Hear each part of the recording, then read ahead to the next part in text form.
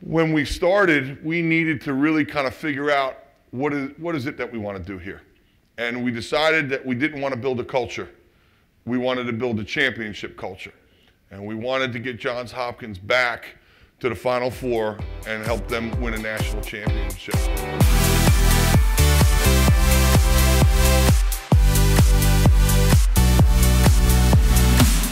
So we sat down and we came up with a group of core values. And the first one is pretty simple, is character. That has been a core value since the day we arrived on campus. So when we're looking for that, well, you have to define what's character.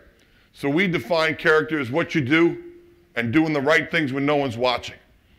If you got the right character guys, then you can focus on the things that you need to focus on when you're out on the field or in the film room. You can focus on lacrosse. Distractions destroy teams.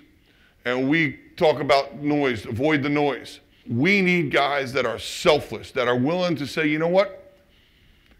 This may put me in a bad position. This guy might not like it. But I need to tell him, hey, you can work a little harder. Now, the way you deliver the message is certainly up to you. But we needed guys to be selfless. Little details, this never changes.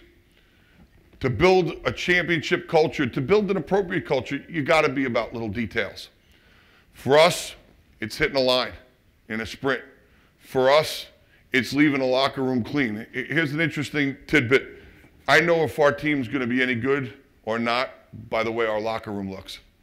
Now that may sound as foolish can be, but if I go in there at night and our locker room is a mess, I know we got problems. Because I know our team doesn't take enough pride to follow the little details. The little details are, you leave a place better than you found it.